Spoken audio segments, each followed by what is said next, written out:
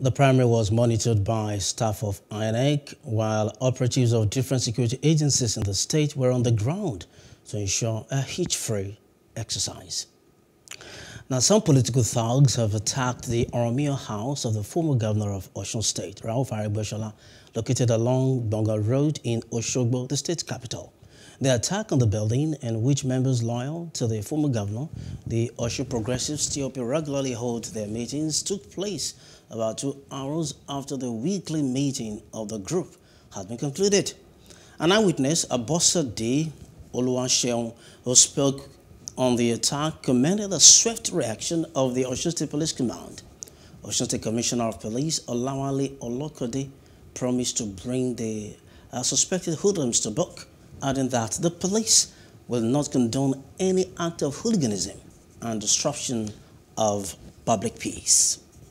Invaded that building and started shooting sporadically. So I've been able to get some information from the eyewitnesses, and they promise that they will reveal more information and we shall go into immediate investigation in order to get to the root of the incident.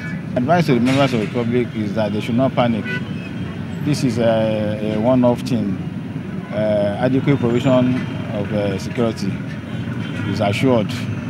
Because even right here, my men will be on ground and then to ensure that there is no repeat of this kind of incident. But I want to assure them that the town is safe. It was around 5:30 in the evening when some gunmen came. They parked one Sienna bus at the other side there and one bus. So they crossed over down here and they started shelling this building. It is quite unfortunate that it is late in the night. This transformer that is here, they shot the transformer with the intent that it will explode. So the oil from the transformer was dropping out. So in the afternoon, all this ground was littered with shells.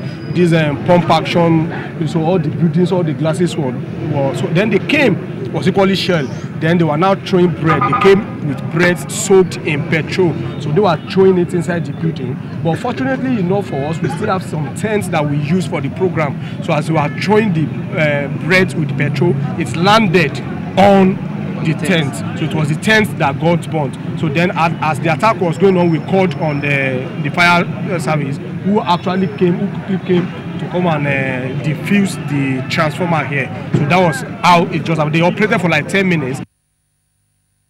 Hello, hope you enjoyed the news. Please do subscribe to our YouTube channel and don't forget to hit the notification button so you get notified about fresh news updates.